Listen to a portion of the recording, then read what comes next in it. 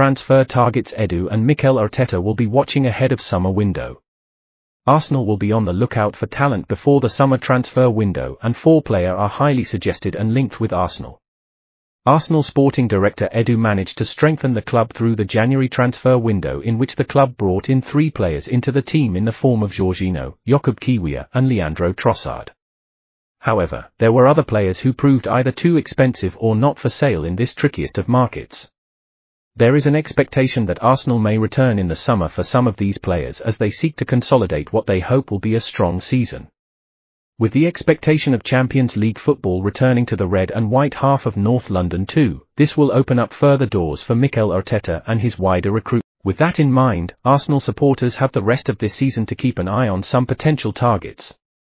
Declan Rice. Declan Rice is the main transfer target for Arsenal in the summer. The West Ham United midfielder has been on the radar for some time, and with his contract in East London running down, the Hammers may well be forced to cash in. Arsenal have already faced Rice this season in their 3-1 win over David Moyes' side on Boxing Day. Rice was a key figure in tackles, interceptions and turnovers, and the performance gave the Gunners' hierarchy only more reason to follow him through to the summer. There will be other candidates trying to sign Rice. Chelsea and Manchester United will be expected to rival Arsenal, while Newcastle and Manchester City can never be ruled out of expensive homegrown options. Youri Tielemans.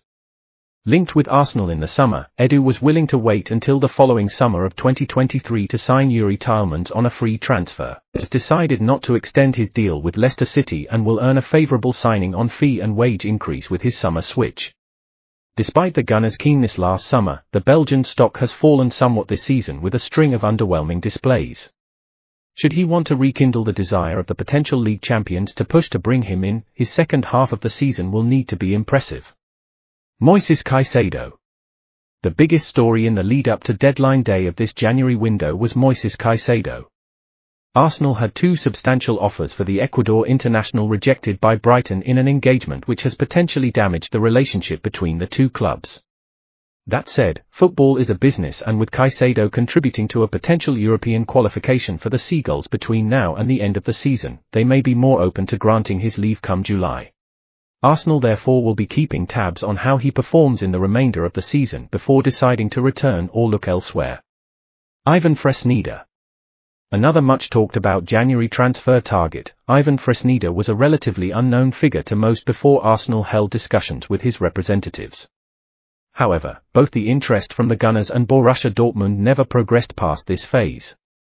He remained with the La Liga side, and it is expected he will instead make his big switch in the summer. This will give several months for his profile to not only grow but for fans to become far more familiar with his talents, which have been likened to that of a right-sided Alexander Zinchenko. Thanks for watching. Subscribe for more.